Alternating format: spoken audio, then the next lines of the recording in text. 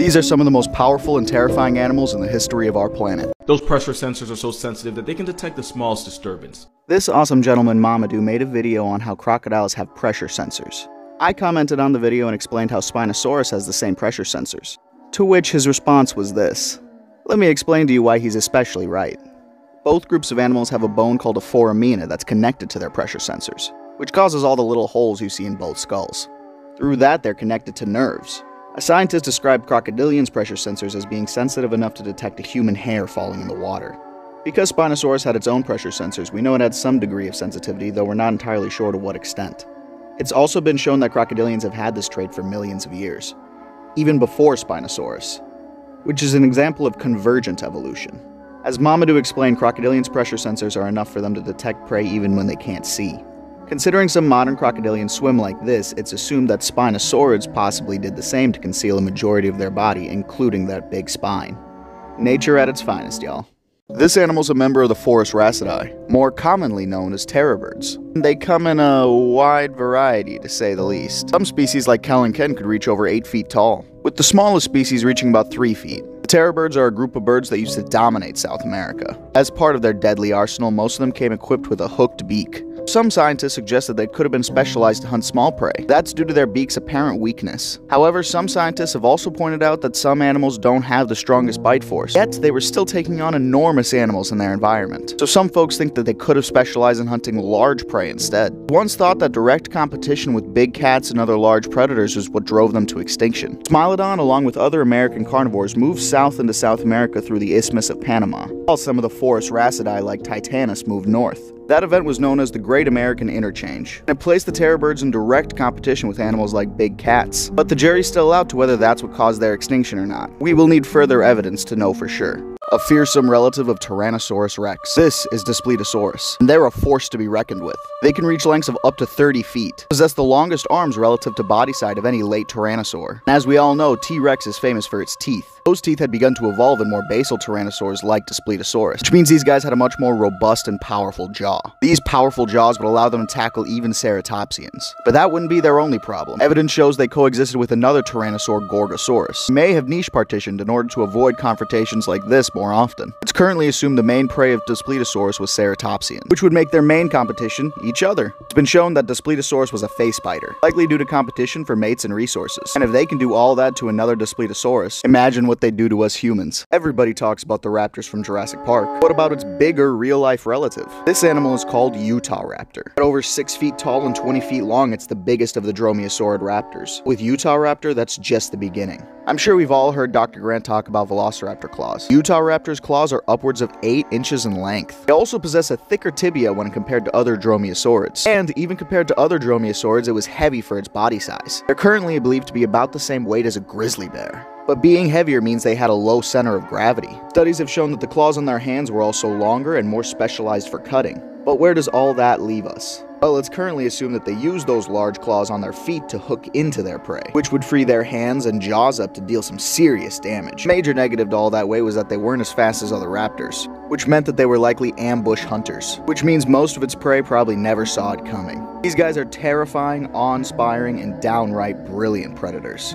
I mean, look at that. Would you want to be that dinosaur right now? This is the flesh crocodile, more commonly known as Sarcosuchus. Their name's a little misleading. You see, they're part of a group known as crocodiliforms, which are related to crocodiles but are not true crocodilians. These guys are up to 30 feet in length. They lived in what is currently Africa and South America, and they ate dinosaurs. In South America might have included dinosaurs like Mapusaurus. In Africa, they had to contend with dinosaurs like Suchomimus, and that bulbous tip on their nose may have helped them stay underwater for longer periods. This part of its snout is called a bulla. It puts even Squidward's nose to shame. It's been compared to the modern ghariales Gara. Unlike ghariales, all Sarcosuchus had a bulla, which would give them an edge in ambush hunting. They were once thought to be the largest species of crocodiliforms. Just like all crocodilians, they're an animal to be respected, unless you want an up-close and personal tooth count. This animal was dubbed the crocodile mimic for obvious reasons. This is Suchomimus tenerensis, and it's a very popular Spinosaurid. Originally discovered in 1997, but were named and described in 1998 by Paul Sereno and his team. They were fairly large predators. They could reach up to 36 feet in length. It's assumed that the holotype was a subadult, meaning that they could get even larger. Like many Spinosaurids, they possess straightened conical teeth. In the top jaw, there's a kink that leads to what's called a terminal rosette. It's assumed they use these longer teeth at the front of their jaws as their main tool for capturing prey. While it had plenty of options for prey, there was definitely competition around. Their main competition likely came from a giant crocodilomorph known as Sarcosuchus, which was large enough to hunt Suchomimus on occasion. There's another difference between these guys and their more famous cousins. Suchomimus was likely capable of swimming like Spinosaurids, but their bones were much more hollow than Baryonyx or Spinosaurus, meaning it just kind of waded in the water instead of diving. That really just goes to show the variety in Spinosaur evolution. Brilliant. Knowing animals like this existed at one point make me understand why people were afraid of the ocean. This animal is known as Dunkleosteus. These Nightmare Nemos come in a 10-pack, with the largest one reaching up to 29 feet in length. They lived over 300 million years ago during the Devonian, where they ruled over the seas. And with the Devonian looking like this, that meant they ruled over a lot. They were the largest of a group known as placoderms. And while they don't have teeth in a traditional sense, that armor forms into some sort of beak that can bite down about 1500 psi. And more recent studies showed us that they look similar to sharks, minus, the vampire dentures. Biomechanical studies show that their jaws could open within 60 milliseconds, which means they probably ate like groupers using a sort of suction feeding, following it up with one of those powerful bites. Which means for this guy, there is no happy ever after.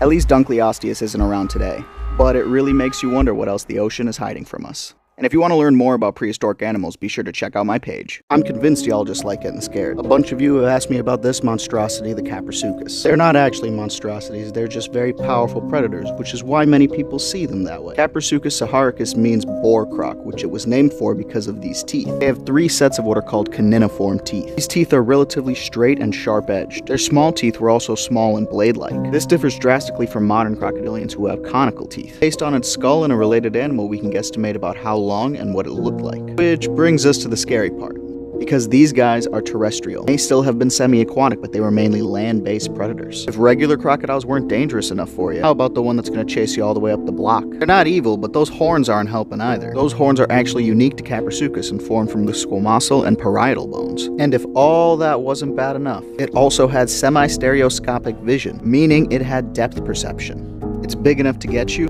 fast enough to chase you, and good enough eyesight to keep track of you. They're a magnificent animal, but you gotta be happy they're extinct. Dinosaurs and bison, they don't share anything in common, right? Wrong. At least that's what's assumed. This predator is known as Acrocanthosaurus. At up to 38 feet in length, it's one of the largest predatory dinosaurs. And its name means high-spined lizard. But what does this have to do with bison? Bison have high spines too. These spines allow for muscle attachments that reinforce the neck. Based on their skeletal reconstructions, Acrocanthosaurus may have had this hump as well, which would make its bite a lot stronger. Those powerful neck muscles would have given them good leverage and allowed their short arms to get in and deal some damage as well. Such hunting tactics would allow them to take on larger prey than usual. However, some scientists do argue against this theory. Most of them suggest that the spines were instead used for display purposes such as mating. We'll need more data to confirm either.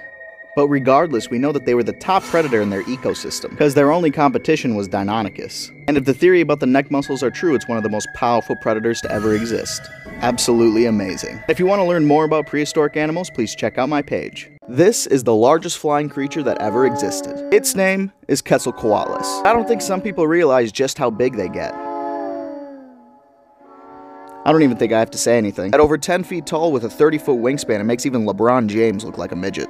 These guys are one of the Azhdarchid pterosaurs. The name Azhdarchid actually comes from the Persian word Azdar, which was a dragon-like creature. I think it's pretty obvious why they get compared to dragons. So let's talk about how terrifying these guys actually are. While it's been shown that they can fly, it's assumed that they hunted on the ground. You see, their body plan includes an incredibly long neck. With the way their body is positioned, it's assumed they hunted similar to modern-day storks. Their extended height gives them extended range, which would make it incredibly easy for them to snatch up small prey. Their limb proportions have also been compared to modern-day ungulates, which means it may have been able to run similar to animals like giraffes. Imagine a stork so big that it could look at you through your second-story window, has a long enough neck to reach you inside, and fast enough to run you down. That's Quetzalcoatlus.